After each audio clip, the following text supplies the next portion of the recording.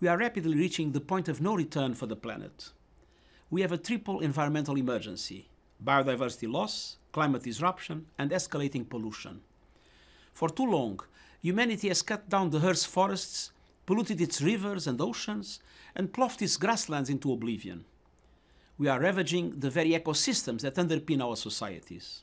And in doing so, we risk depriving ourselves of the food, water, and resources we need to survive. The degradation of the natural world is already undermining the well-being of 3.2 billion people, or 40% of humanity. Luckily, the Earth is resilient, but she needs our help.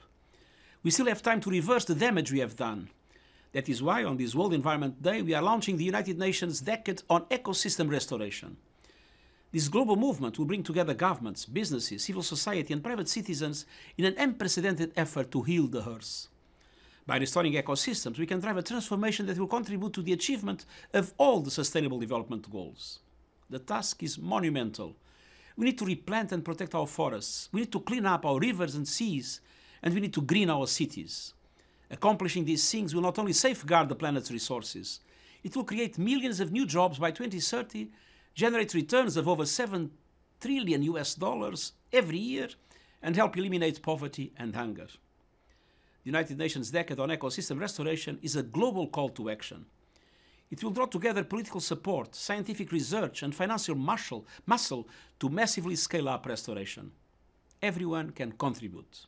Science tells us these next 10 years are our final chance to avert a climate catastrophe, turn back the deadly tide of pollution and species loss.